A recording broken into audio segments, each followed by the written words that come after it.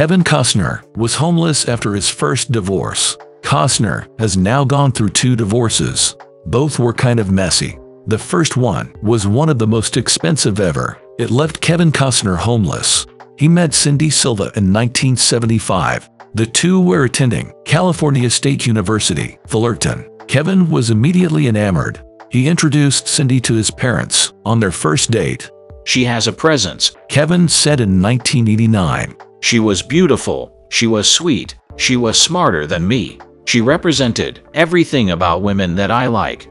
They married in 1978. Kevin worked in construction, but he already had big plans. Cindy always supported him. John McInnes, a family friend, once revealed, Cindy took my wife aside once and said, "You know, Kevin and I are part of the 1% that is going to make it." They did make it. Kevin Costner became a 1980s heartthrob, but Cindy was growing increasingly uncomfortable.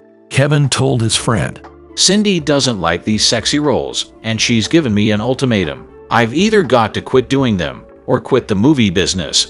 Rumors of Kevin's infidelity weren't helping. "I have a big thirst," he admitted in 1987. "a big taste for things. I hate the fact that I've lived by somebody else's rules, and I've somehow missed out on something.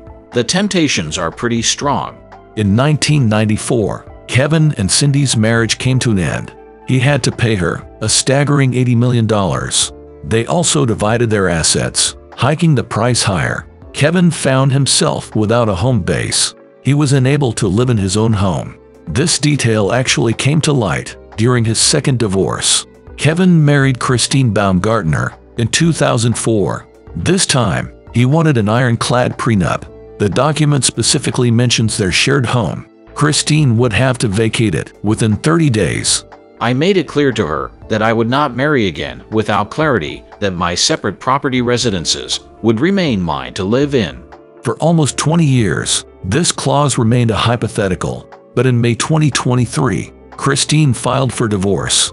Reportedly, Kevin was caught off guard. He didn't want to divorce Christine. There was no cheating scandal this time, but Christine wanted to leave without moving out.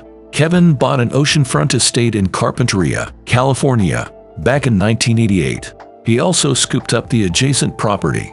The estate is nearly 5,000 square feet.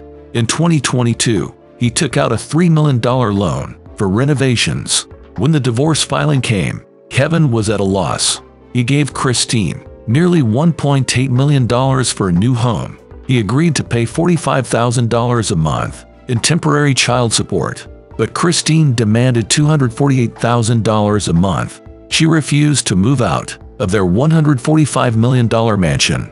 "Kevin wants me to rent a place without a financial plan in place. However, I have our 3 children to think about." Christine subsequently lowered her demands. She asked for $175,000 per month, but the judge ordered Kevin to pay $63,000 per month. The divorce was finally settled in September 2023. Christine moved out, and Kevin got to keep his mansion.